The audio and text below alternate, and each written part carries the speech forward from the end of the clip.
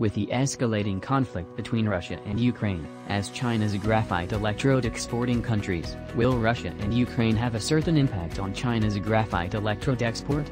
Raw materials side. The Russian-Ukrainian war amplified crude oil market fluctuations.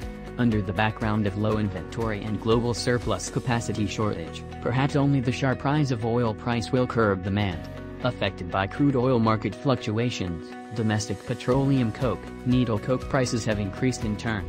After the festival, petroleum coke price showed 3 consecutive rises, even 4 consecutive rises. As of press time, Jinxi petrochemical raw coke price was 6,000 yuan ton, up 900 yuan ton year-on-year, and the King petrochemical raw coke price was 7,300 yuan ton, up 1,000 yuan ton year-on-year. Needle coke showed 2 consecutive rises after the festival, with the largest increase of oil series needle coke up to 2,000 yuan ton.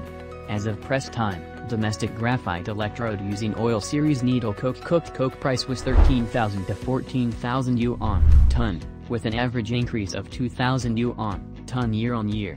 Imported oil series needle coke price was 2,000 to 2,200 yuan ton.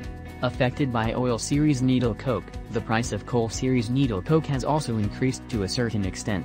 Domestic graphite electrode using coal series needle coke price was 11,000 to 12,000 yuan ton, with an average monthly increase of 750 yuan ton year-on-year. The price of imported graphite electrode using coal series needle coke and cooked coke was $1,450 to $1,700 ton.